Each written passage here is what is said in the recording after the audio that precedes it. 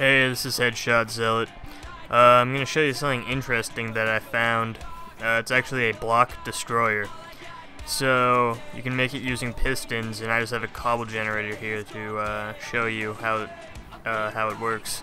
But, as you can see, the cobblestone pushes it into those two pistons, and then the top one is a sticky piston, and that pulls up the block.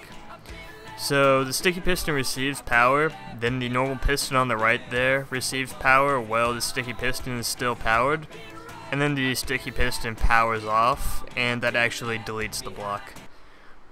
So, you know, you might be able to use that for something. Go ahead and like and subscribe.